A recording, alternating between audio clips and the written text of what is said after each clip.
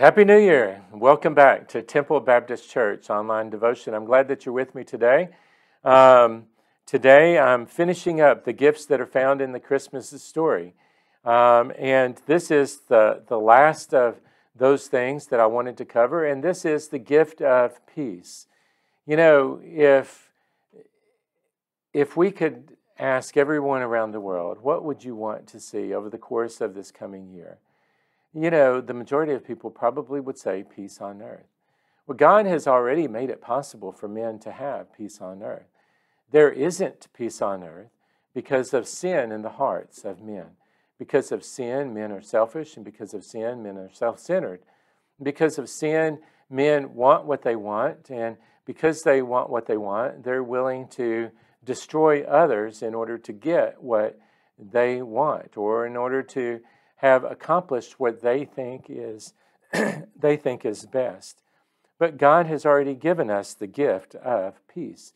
And that gift of peace is found in Jesus Christ, his Son.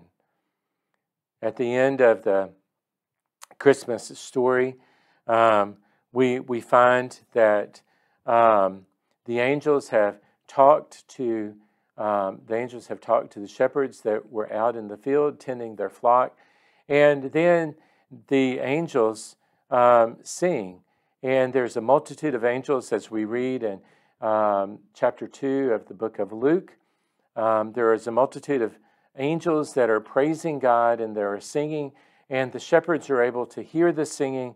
And in verse 14, this is what we read that they are singing at that time.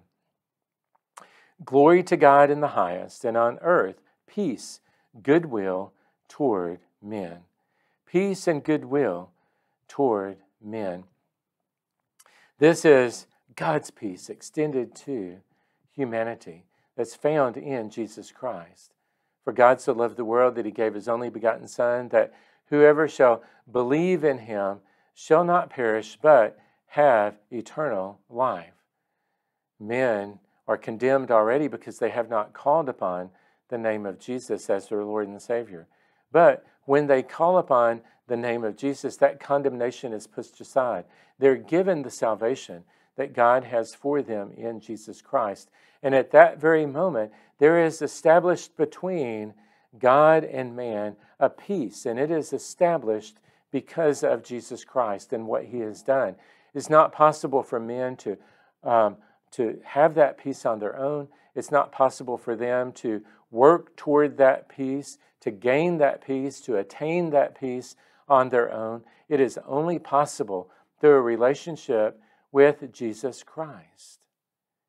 Jesus promised his disciples that he would give them peace, not as the world has peace, but as the peace that would come from God the Father, a peace that would surpass all understanding, a peace that could calm one's heart and know that although their hands could not do for them all of the things that would be necessary for survival, God the Father's hand would rest upon them, and that his hands would move and work and provide all that was necessary in life.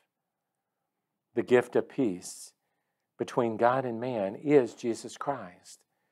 And the gift of peace between a man and another man is Jesus Christ. When both people know Jesus as Lord and Savior, they have the peace that God intended for them to have with himself, and then they're able to have peace with each other. A husband and a wife, when they both have peace with God the Father, then it makes it possible for them to both have peace with each other. A man and another man, when they both have peace with God the Father, it makes it possible for them to grow in peace with each other. An Israeli person and a Arab person, if they both had peace with God the Father, they'd both be able to have peace with each other. A black man, a white man, an Asian man, a European man, an old man, a young man, women of all ages, of all races, of all tongues, able to have peace. That's what we see, that men are brought together by the peace that they have in Jesus Christ, and that someday they will be gathered together, and they will, because of that peace that's found in Jesus Christ, they will be gathered together.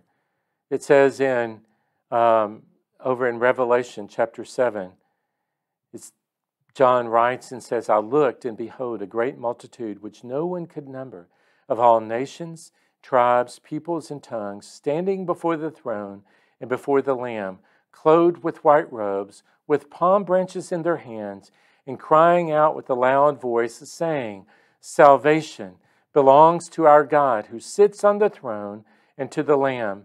And the angels stood around the throne, and the elders and the 4 living creatures, and fell on their faces before the throne, and worshipped God, saying, Amen. Blessing and glory and wisdom, thanksgiving and honor and power and might be to our God forever and ever. Amen.